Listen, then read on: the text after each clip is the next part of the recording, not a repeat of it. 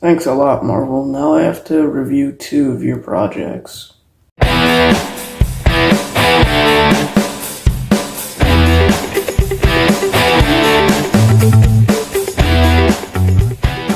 Thor: Love and Thunder was directed by Taika Waititi and stars Chris Hemsworth, Tessa Thompson, Christian Bale, and Natalie Portman. This film is the new film of the MCU, and one of the 2 MCU projects that we'll be reviewing today because, well, there's been a lot happening since I was last on YouTube, and man, the MCU has released quite a few projects lately, and Thor: Love and Thunder is one of them, and I wanted to talk about this film first, so let's get into it. When it comes to Thor: Love and Thunder, I would say I can't really talk about this movie without addressing the other film in the room, and that is Thor: Ragnarok. And when it comes to Thor: Ragnarok, I truly think it's one of my favorite MCU films. Just like a good top 3, if not top 2 MCU film. I think I love Thor: Ragnarok more than the average person. But when it came to this movie, I was excited. I thought this was going to be the MCU film of the year. The film to finally bring me back to that one true greatness of the MCU, that one film that made me actually feel like the MCU had something going for it, and it was actually great.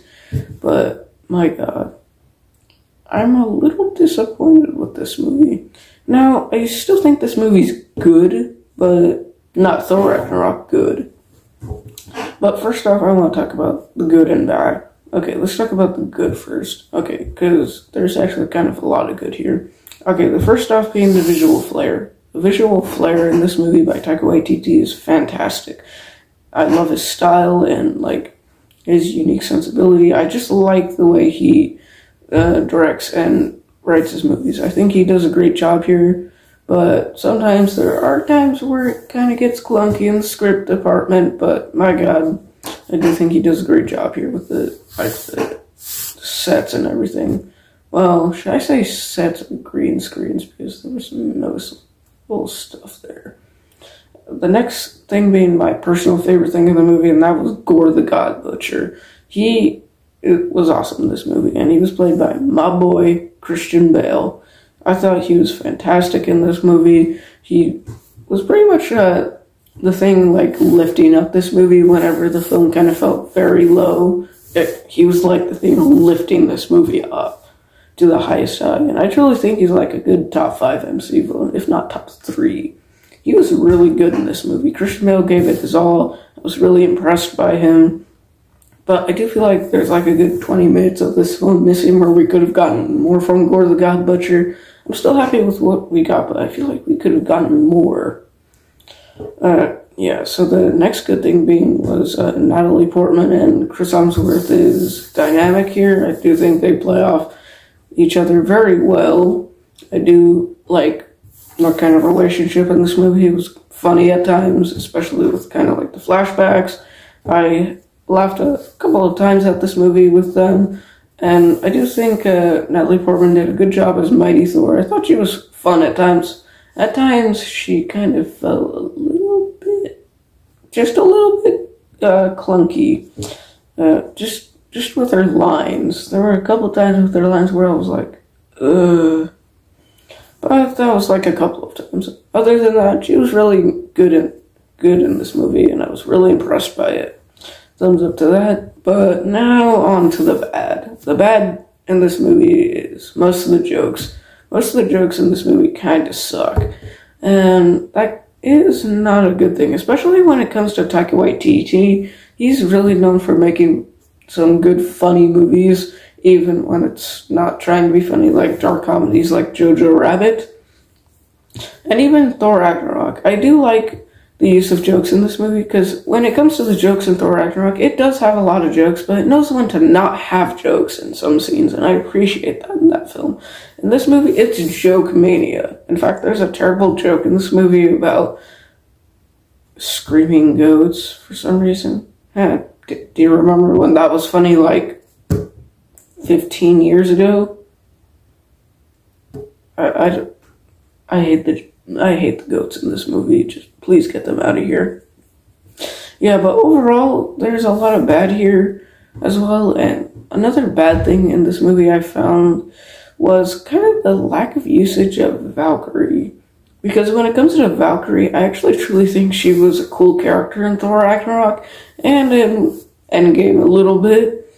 But in this movie, I kind of felt like she was kind of a weak sauce in this movie. She kind of felt underutilized because okay, so spoilers here, but if you have not seen the movie, you should definitely go watch it before you watch this video. I should have addressed that. But in the movie, she gets stabbed, and then she just gets right out of the movie. And I'm sitting here like, what the heck? Well, why is she right out of the movie? She's a cool character. She just gets stabbed, and then she's gone for the rest of the movie.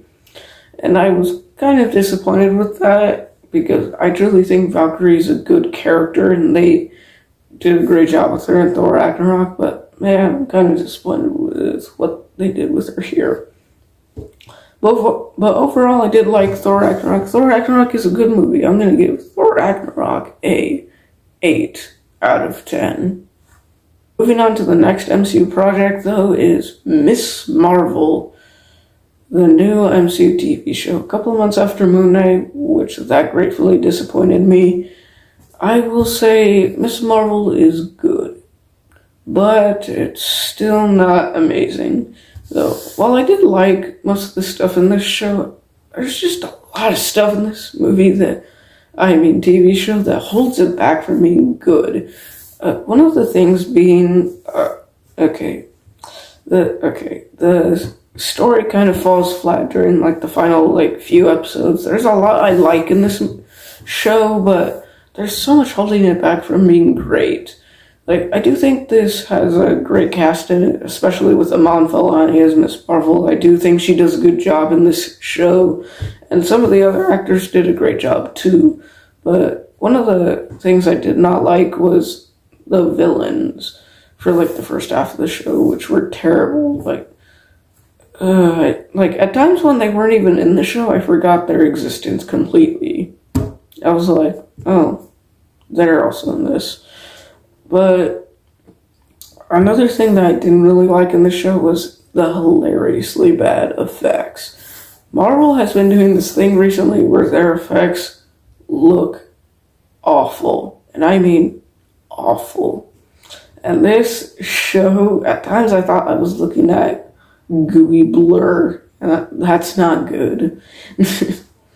But there's also a lot of good to be had in this show, and a lot of fun to be had with it. I do think this show does a good job at appealing to teenagers and what goes on through this perspective, and it does a good job of doing that, and I do think they did a good job capitalizing on that for the first 2 episodes. That's how long they spend on that.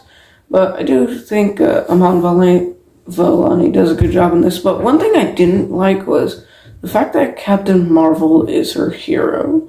Now, when it comes to people idolizing people in other movies, I'm usually fine with it. But in this movie, I'm not. Because Captain Marvel in the AMCU is just one of the most unlikable characters they have ever made. And I stand by that because she is so unlikable. And they totally messed her up in the Captain Marvel movie. And it's one of the reasons why I'm not excited for the Marvels. And I just can't deal with that.